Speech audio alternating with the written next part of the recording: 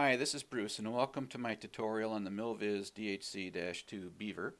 I'm in a cold and dark state obviously with all the various options applied, and to let you know that this is a video that I've done for myself so I can quickly review things in under 10 minutes in this case, but I wanted to share it with the sim community so that we can learn from each other as well. So any comments are appreciated, any insights, we'd appreciate to have those. So just to briefly mention, I'm using P3D version 4.3, chase plane for the views, active sky for the weather, ultimate traffic live for the aircraft, and P3D's traffic as well.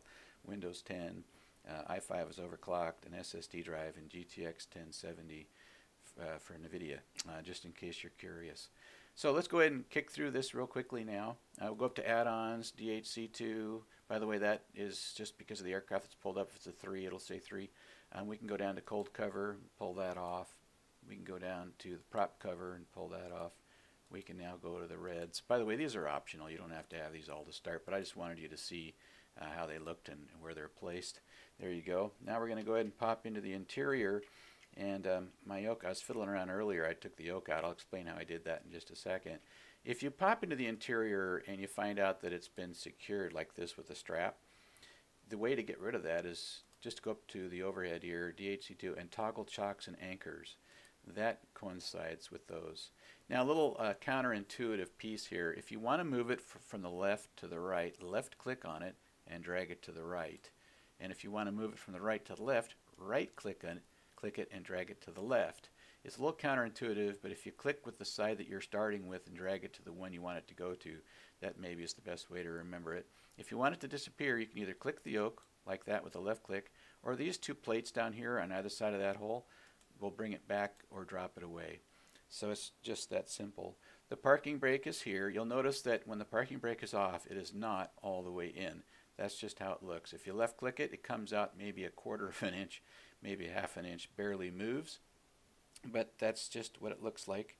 And then the trims, if you needed to trim anything, and I don't recommend it, but you could, the nose up, nose down wheel is here. It's also on the co-pilot side, barely visible there, and then the rudder trim is here. The outside air temperature, etc., is there in case you wanted to review those. And then the battery switch, there's two halves to this. They're red. You can see Alt and Bat. We're going to go ahead and turn on the battery side of it. We'll get back to the alternator later. Then we're going to check our fuel quantity. There's a triple gauge here, front, rear, and middle. And you can see that right now they're all full. And since we're looking at that, this is your tank selector. We got front. I'm right clicking now to get it to center, right clicking it again to rear. So it travels in the direction of the mouse click, right or left. Now you may wonder, you see off down here. You cannot right or left click into the off position. But if you push down on the mouse wheel, there's a little safety feature in this. That mouse wheel click will take it to off. They just don't want you to accidentally do that. So I just left clicked it to get back to where it was. And the same thing true is the starter here. If you're here on right or left and you're wondering how do I get it back to off, just middle click on your wheel there on the mouse wheel and it'll click to off. Again, that's just a safety feature, and by the way, that same safety feature works with the fuel shutoff here on that lever. Otherwise it will not work with a right or a left click. Just a little FYI. Those are just some special features that aren't intuitive just by looking at the aircraft, so come in kind of handy. I just use B for altimeter changes, but you can adjust it here with that knob as well. The nav light now is right down here. We're going to turn that on. What that does is it puts the red and green lights on the wingtips on steady so people can see that we're in here and we're active. The radio switch that'll turn on all the electronics is over here. Just left click it. It fires all of these up now, and they take just a second to come online. The squawk code is over here, and that's a Garmin GTX 330 transponder. And then up here you've got your Garmin GNX 530 and 430. And I'm not going to go through all of those. I'm going to do a separate video, I think, because there's so many options it would make this particular video too long, and my goal is just to get it to be taxi ready. If you want to watch a video on these, I'm going to make that here pretty soon. And then obviously your autopilot features are here, and your automatic direction finder down there, and your comms and your nav choices and ADFs and stuff here. So just to familiarize you with those, We'll get back to those later. Like I said, just watch for a video that I think I can put out eventually here, and we'll cover all of those, because there's just pages and pages of different options, and I bet you it takes longer than it takes to start this thing. So let's just jump then on to the chase. The carb heat, just leave it cold. That's this black knob down here. There is a red one also, not to be confused.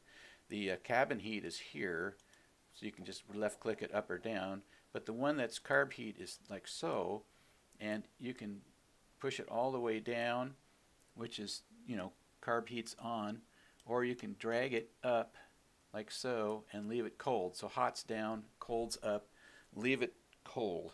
It's no, unless the icing conditions are present and stuff, don't bother putting that on hot, because you'll lose some power if you do. The fuel oil emergency lever, I already showed you, is only achievable if you use your wheel mouse clicking. And then the fuel selector should be on the fullest tank available, which in this case is center. If your center of gravity, by the way, is too far forward, use the fuel in the front tank in flight. And if it's in the rearward part, use the rear tank in flight. Just a little FYI to cover as you're traveling along, just to keep an eye on those sorts of things. Then we're going to make sure, I'm going to back up a little bit because it's obviously too compressed. The propeller can be in the decreased mode like so, right? And then the lean, we're going to put the mixture way up to the top there.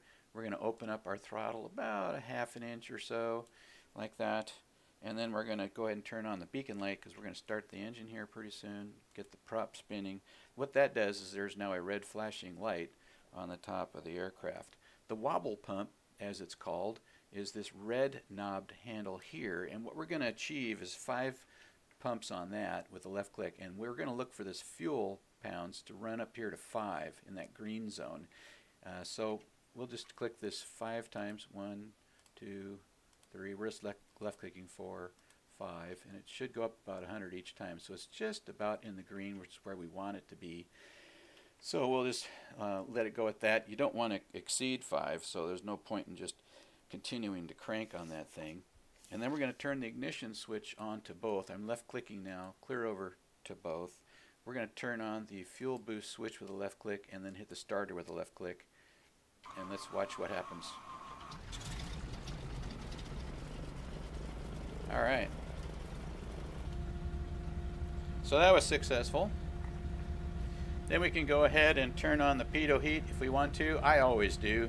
No harm done there. You can see the landing light is here and the pulse light is there. The pulse light is the white flashing lights, and they're on the tops of the wing tips, just to let you know where those are at also. And you notice the starter clicked off automatically, so there's no reason to turn that off. And we'll go ahead and turn on the alternator now as well.